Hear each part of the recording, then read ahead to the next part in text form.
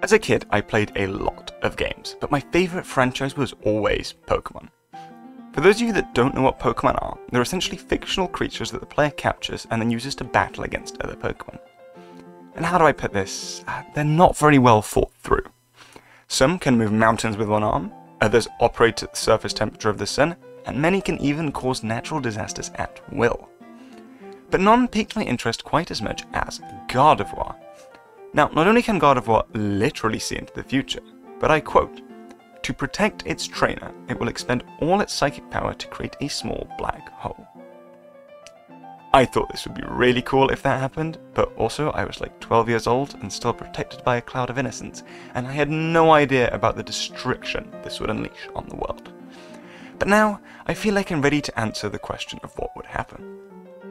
But this whole analysis really hinges on one word in this description, and that is small. What exactly is small? And after much thought and deliberation, I decided to split this video into 3 sections, where we cover 3 different types of small. First, small compared to other black holes in the universe.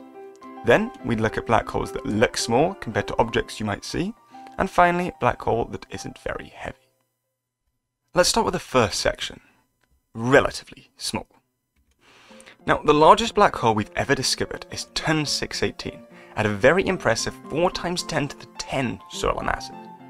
That's over 40 billion times the mass of the Sun, where the M with a circle subscript just means the mass of our Sun. Intermediate mass black holes range between 100 and 10,000 solar masses, and the smallest black hole discovered is a little harder to pinpoint, but it's believed to be the very creatively named GRO J0422+32, with a mass about 4 times the mass of our Sun.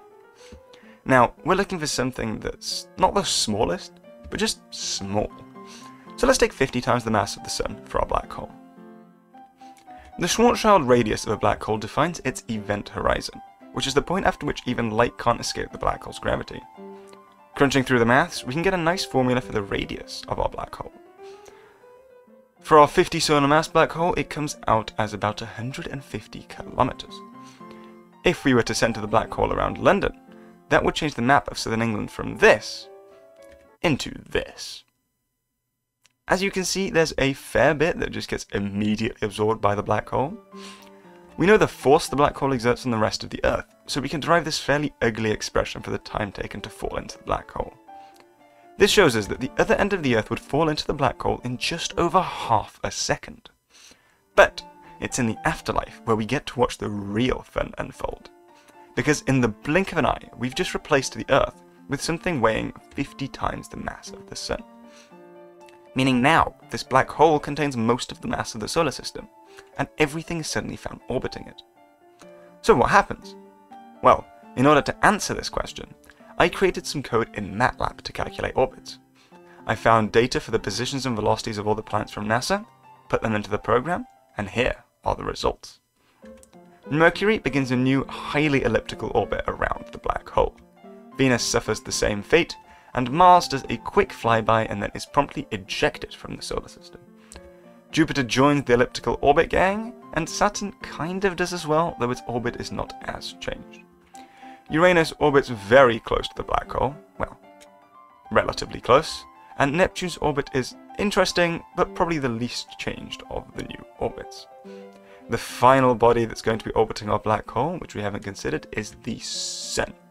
This has the most interesting orbit path of them all, doing a few quick flybys of the black hole before promptly joining Mars and exiting the solar system. So, in short, the solar system would still be around, it would just be a bit cold and dead. Okay, but what if the black hole looked small?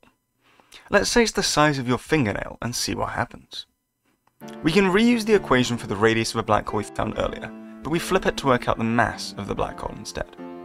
We see our tiny black hole, roughly the size of your fingernail, would have a mass about that of the Earth. And this is a problem, because while your body is used to the gravitational pull of the Earth, it's not used to having it so close. But it's not the force that's going to kill you, it's the difference between the force at the front and back of your body. In order to explain, let's create this black hole 5 meters away. Let's take an average 80 kilogram human and apply the force formula. Taking the average depth of a human as 20 centimeters, we get a force difference of 10 to the 14 newtons between the front and back of your body. If we model the front of a human as a rectangle, we obtain the average area of a human, which allows us to find the stress at a whopping 160 terapascals, trying to rip your body into pieces. To put that into perspective, here are the ultimate tensile stresses of some common materials. Now, the ultimate tensile stress is the stress a material can withstand before it breaks. The strongest material humans have created is the carbon nanotube.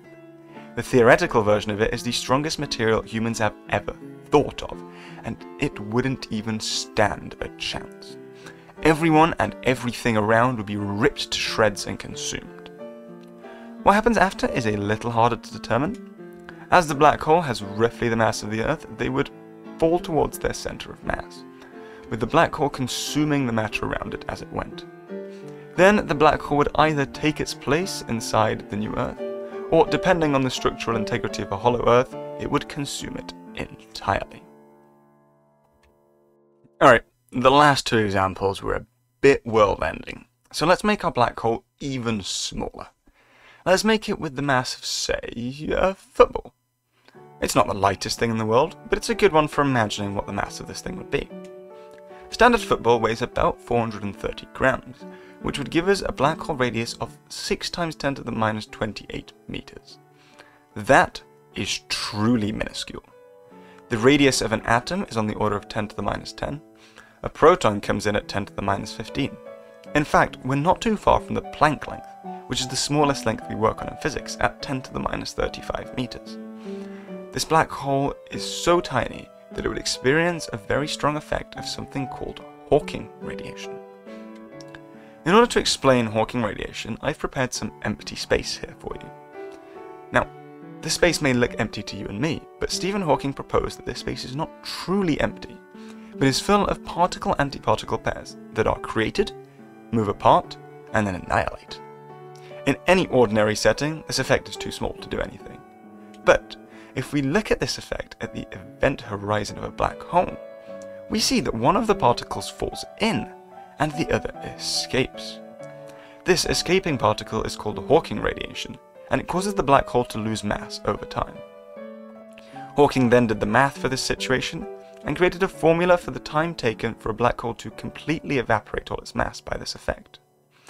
For our black hole, this works out as 7 times 10 to the minus 18 seconds. That is almost instant. And in this time, a football's worth of mass has been converted to energy in the form of radiation. And this energy has to go somewhere. Though it may not seem like a lot, 430 grams is the equivalent of 9 megatons of TNT. To put that into perspective, the explosion from this would be 250 times bigger than the bombs dropped on Hiroshima and Nagasaki combined. Ivy King is the strongest pure fission device ever tested, at half a megaton. The first fusion device, Ivy Mike, is not too far off our yield at 10.4 megatons. And the Tsar Bomba, biggest nuclear device ever tested, which actually had a 100 megaton theoretical yield, but they had to scale it down to 50 megatons for testing. That only has 5 times as much energy as our black hole explosion. Now, this puts things into perspective compared to other nuclear devices, but what would the actual destruction look like?